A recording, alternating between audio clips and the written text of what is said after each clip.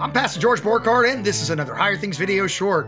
Confession and Absolution in 6 minutes. That's the subject of today's Higher Things video short. Like, subscribe, ring the bell, donate. If you love what we're doing in Higher Things, if you love us passing the faith to the next generation, like our videos, subscribe to our channel, ring the bell for notifications, and donate. We could use in Higher Things, we need your help to continue to pass the faith to the next generation. We need your gifts today. If you want to see this ministry continue, give today. All right. So we're going to start the clock. 5 minutes. She's going to put the time there. It's going to tick down. Can I do absolution in 6 minutes? Go. The proof text for holy absolution is John 20, 22 and following.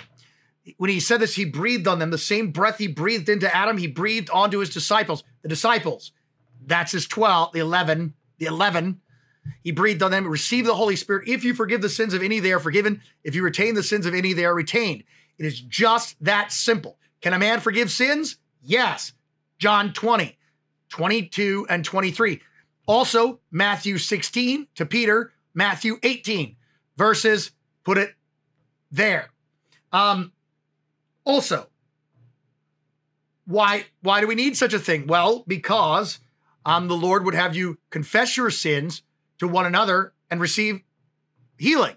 He would have you come clean with him and his law. To confess is to homologine, to same say, and so he would have you same say with what he says. You're a sinner, I'm a sinner. You've done these sins, I've done those sins. You need forgiveness for them, I need forgiveness from them. Confession has two parts. First, that you confess your sins, and second, that you receive absolution, that is forgiveness from the pastor as from God himself, not doubting, but firmly believing that by it, the absolution spoken by your pastor, our sins are forgiven before God in heaven. Well, what sins should you confess before God? Well, you should confess, plead guilty before God of all sins, as you do in the Lord's Prayer.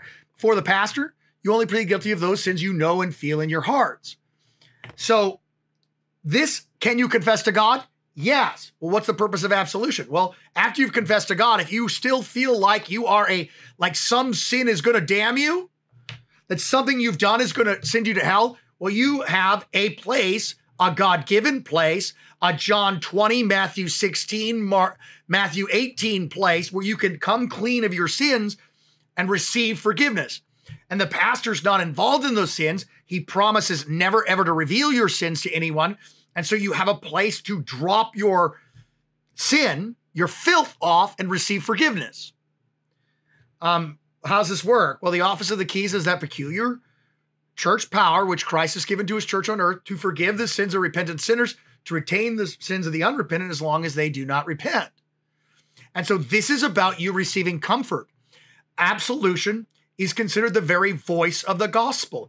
So you receive comfort and peace and forgiveness from hearing from someone in the stead and by the command of Jesus that your sins are forgiven you. What about the other side? Your sins are retained. Well, that's excommunication. When you don't repent of your sins, when you want to hold on to your sins, when you want to keep what you've done away from God's forgiveness, know that God is going to send his pastor to speak to you a reality of your situation. You are not forgiven, and you are going to hell for what you've done. Why should you go to confession? For comfort, for peace, for mercy from God. Do you need to? No. But Luther says this: when I ask you to go to confession, I'm asking you to be a Christian. That's in the Large Catechism. So this is about comfort. This is about peace.